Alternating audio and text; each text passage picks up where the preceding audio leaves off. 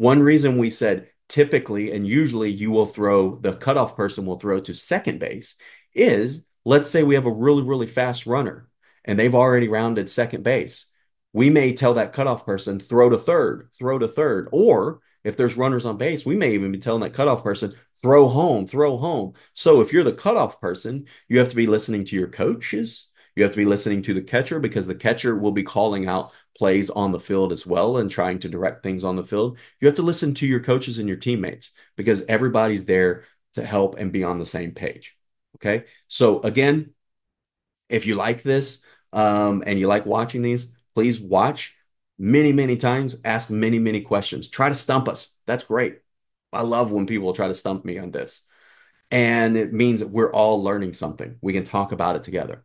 If you watch this and it kind of stresses you out a little bit, it's a lot of information to keep up with. You don't really like keeping up with it. Don't worry about it. Don't watch it anymore. We'll talk about it in practice, okay? You will make mistakes with this. That's perfectly fine. You will forget this.